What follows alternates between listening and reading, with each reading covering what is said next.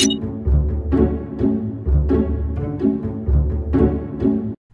and welcome to our first episode of Radio AK, a talk show hosted by Arakawa, Tag Codex, on all things Final Fantasy XIV. I'm your host, Itsu Neir. Now, before we begin, what is Radio AK? Well, this is a project by the free company Arakawa on the Lamia server, on Primal, on, well, the game Final Fantasy XIV.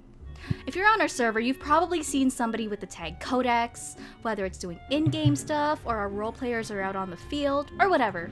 That's us, and we're here to get some opinions and speculations from our free company members. So today I have some lovely people with me. Say hello, lovely people. Hello, lovely people. Hello, hey, yo! lovely people. Hello, lovely people.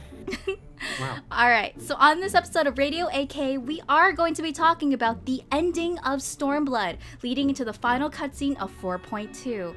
Now keep in mind that because this is the ending of the expansion, we are going to be going into some spoilers. So if you aren't at this point yet, I would highly suggest you go through Stormblood, and if you don't have it, go get it! It is so good, it is worth the expansion. So on that note, can I get a ready check, please? And taking this again, just to remind you that there are spoilers that are going to be happening in this discussion. We are talking about the ending of the latest expansion and 4.2, which is currently where the rest of the game is at.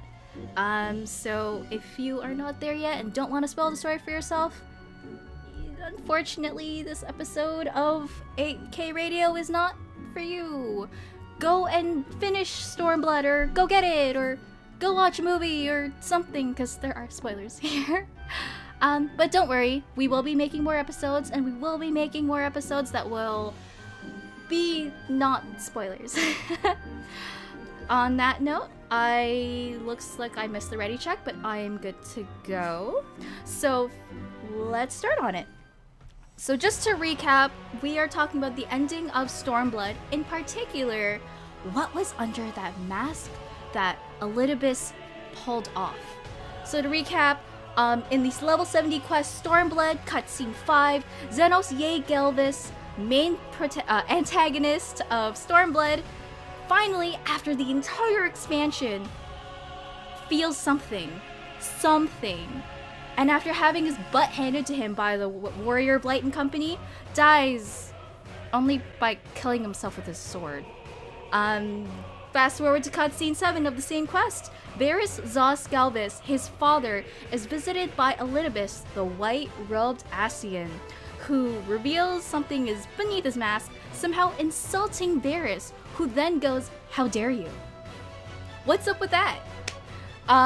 Level 70 quest, Rise of a New Sun from 4.2. We get a little bit of dramatic irony when we get to see into the Imperial Castle, and lo and behold, Zenos is there recovering with some bandages around his neck. So what's going on with that? I would like to ask my lovely people for their opinions and speculations. Go, my lovely people.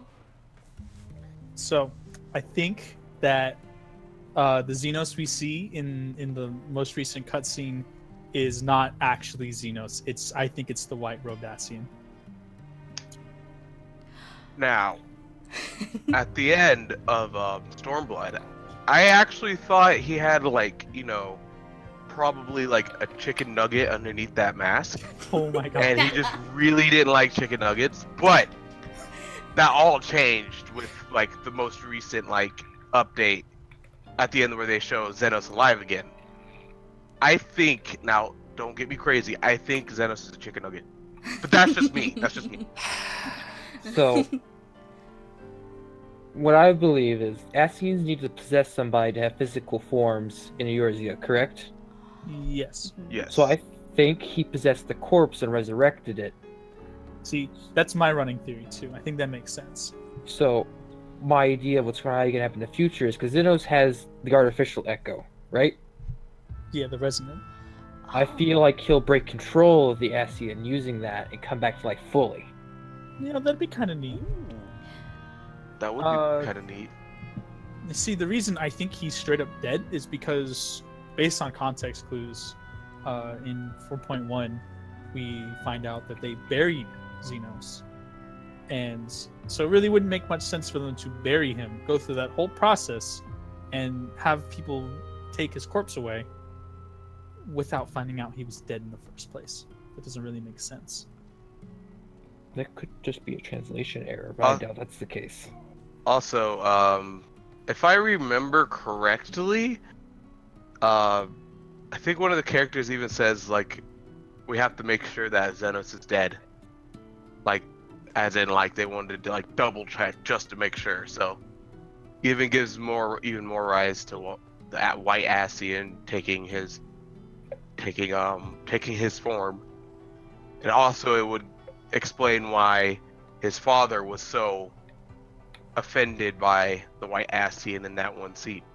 You see, here's the thing: is that all the naysayers, this is what they're going for, is that they think that Xenos wouldn't cause his father to have that sort of reaction with the white-robed Ascian revealing himself, because in that very same cutscene, he calls his own son a monster, and he pretty much, like, you know, was gonna happen like this eventually, probably.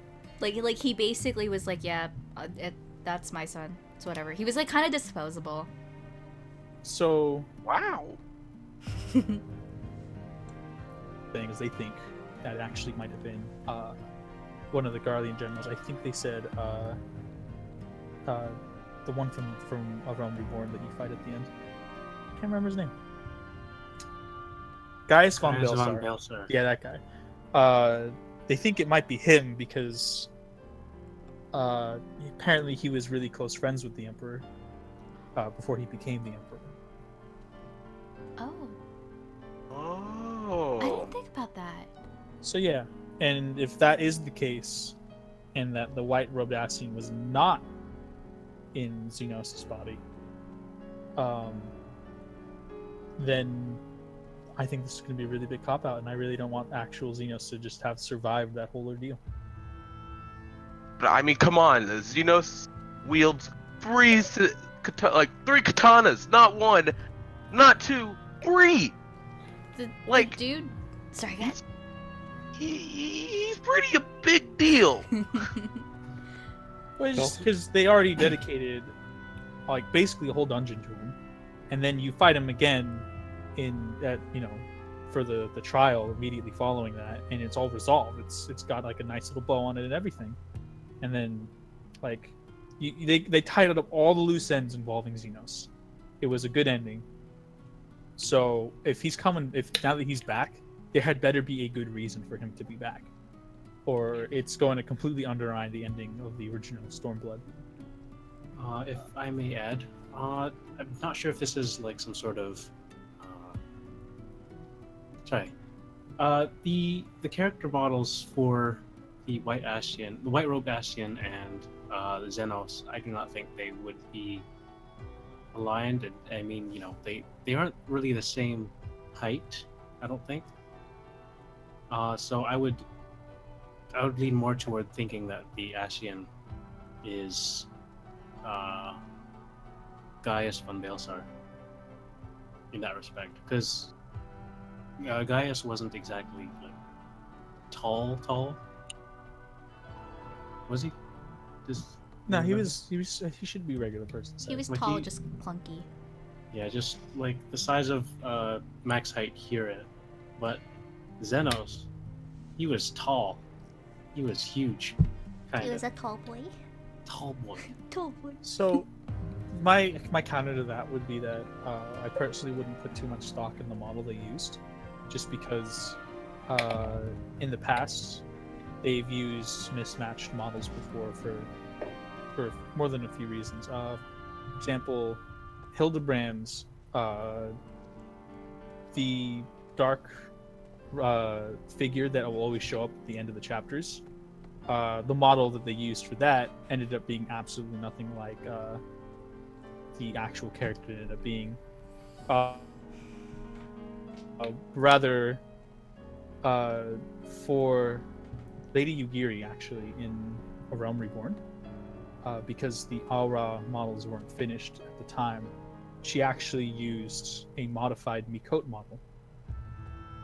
And that's why all of her animations up until Heavensward are actually Miqo'te animations, because they use the same base. So it's possible that they chose to keep the white-robed Ascian the same look, because changing the model would have just confused the players, right? Because they're going to look at it and like, well, maybe this is the same white-robed Ascian that we've seen in all the other cutscenes. He doesn't even show up that often, so changing things up might, complicate things. Not to mention, they'd have to make adjustments to the model itself for the robe, and then what would the payoff be for that? Or do they want, if it is going to be Xenos, do they want to lean so heavily into that you look at the model and be like, oh, that's Xenos, that's the only person it could be? Or do they want to leave it up to discussion and interpretation so that people will talk about it and try to figure it out up until the big reveal? I just want to have fun time adventures with Xenos. I want us to team up and fight evil. / be evil. Because I don't really care. So right now the two things were underneath that mask could be Gaius, or what was it? Xenos, Gaius right? or Xenos. Or, the secret third option, chicken nugget. Not the chicken nugget. I think. Just hold on. What if he secretly turned into us? We just didn't know it. Of course, that actually does bring up a good point. It is entirely possible that the face reveal is a red herring and has nothing to do with Xenos or Gaius or anything. It's just something they made to make us get all discussion based. Well, yeah, rather like a plot point later. It could have been the Emperor's father, whose throne he assumed at the beginning of Heavensward, I think. Or it was the Emperor himself saying, "I can be you."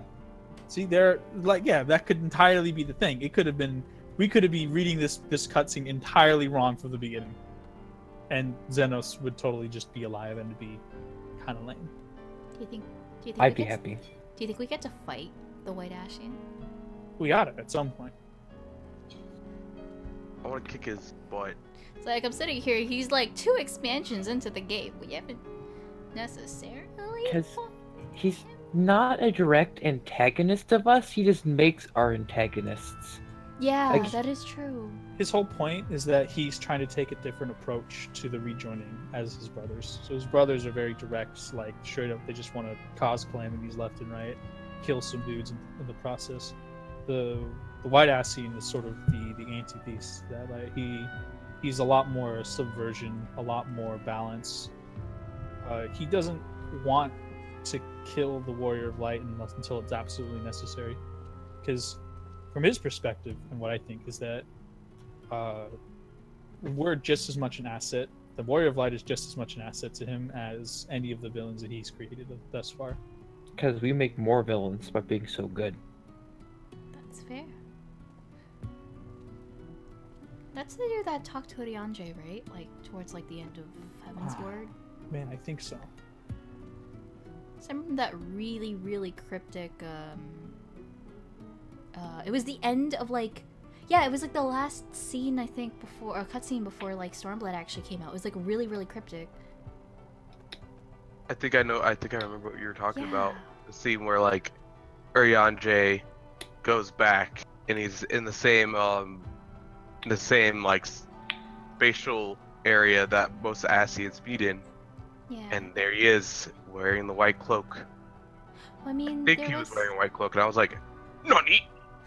I mean, there was that, like, there was the whole Oriange, like, betraying them and stuff, but, like, I don't know, something wasn't adding up to me personally. I might have missed something.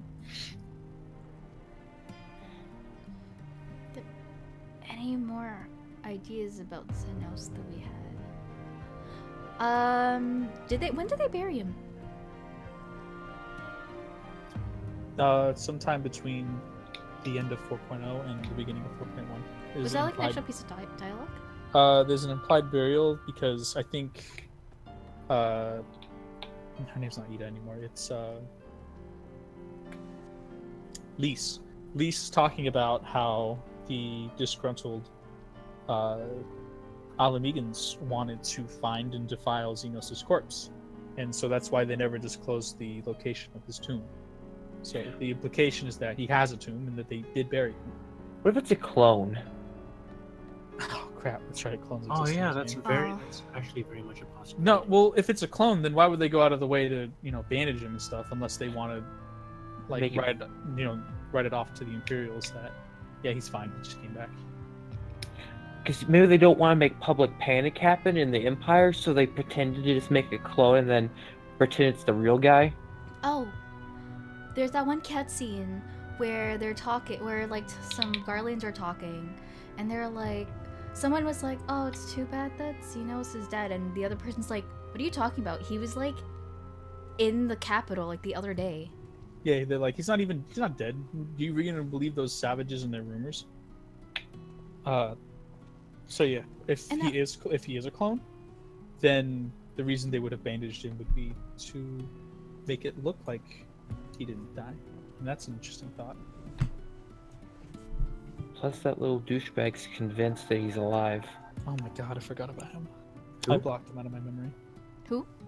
See? Oh, that guy. Okay. Cool. Yes. The guy at the end of 4.2. I don't even know his name. Oh, the little the dude with the fuckboy cut. Yeah, the Yes. wannabe prince. Oh, Asahi. Yeah. The one that- It's not the beard. Anyways, yeah, he's.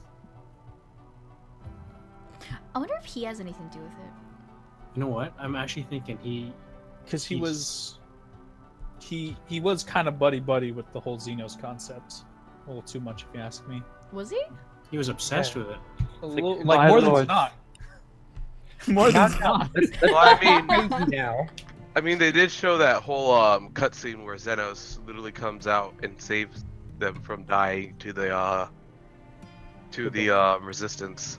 Hey, me and Zeno shared a connection. I was his only friend. I had made him feel things he's never felt before. He said so in a cutscene. Stop. Yeah, Sam, like stop. friendship and love. And joy. Pain. Mostly pain. Yeah, I must have heard.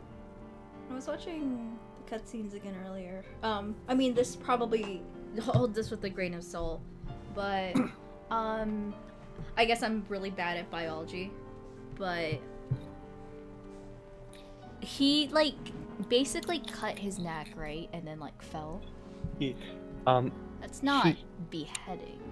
It's not. He could have sliced his throat, but not cut into his carotid, which produces a lot of blood just because it's a key area. But if he didn't cut deep enough to hit his carotid, he could possibly live if you put pressure on it. Now, don't read too much of that kind of thing. It's it's a dramatic story. Usually in these kinds of things, if the author demonstrates that they're dead, that they're not going to have survived because of an anatomy thing in most cases. Okay. May I point something out? The sword that he uses is the sword that he was given to as an offering from Yotsuyu. Do we know where that sword came from? Yes, actually, they show it in the cutscene. Yes, but from where? You mean like the significance of the origins of the sword? Yes. They don't actually say. It's just that it was made by a particularly skilled craftsman in Doma. In Doma? Yeah. Wouldn't that be the dude that was like the like crazy dude just Bald outside guy? the ruins? It's never stated. That's weird. I wonder So- if it's brought up in the Black Mage storyline. Blacksmith storyline, my bad. I was like, Black Mage, what? Black Mage. So would that sword be called the Zinot Slayer and become super famous? Because it's Oh a my sword that, god. even though he used it to kill himself, he also used, he used it to kill a bunch of other people. So would that be a famous sword that's worth a lot of money now? Like, who got that? Who got all of his swords and his cool sword gun thing?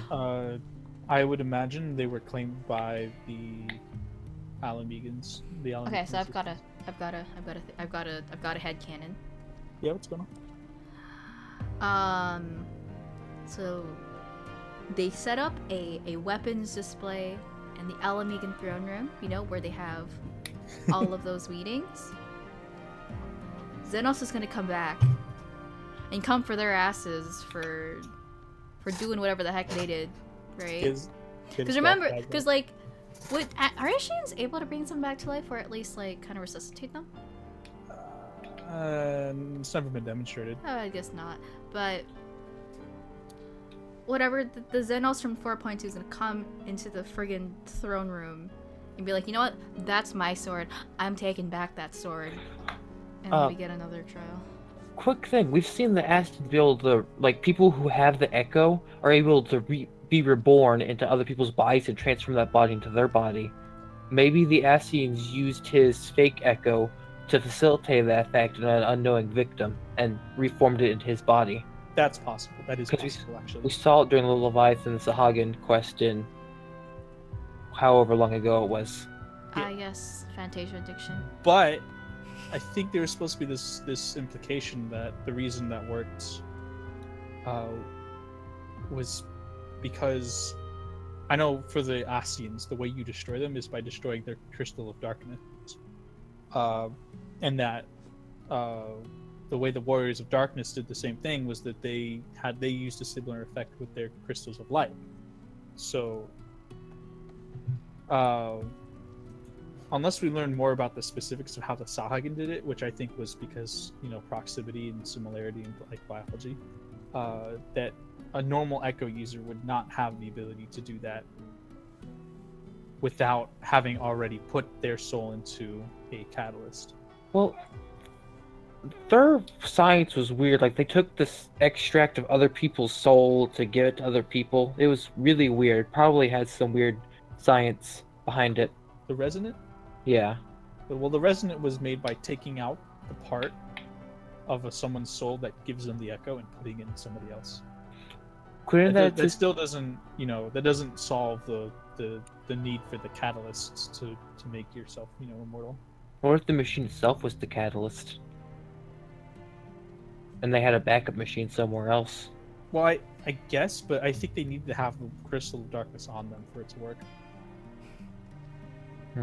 So, you know, so for example, when we fought La Habrea and we killed him the first time, but he got away. Yeah. The idea is that you kill the physical Ascian, they retreat into their crystal of darkness, and then they hide in the void until they're able to find a new host. Alright. Well, looks like we're reaching the 23-minute mark. Are there any final comments that anybody's got to contribute? Zenos is the best waifu. No. I really don't like chicken nuggets. Your comment is invalid. Oh my god. I'm just wondering about the situation with Gosetsu and Tsuyu. Oh yeah, it's gonna be. What's gonna happen from then on? Like, we can get into an episode about that if you really want. please.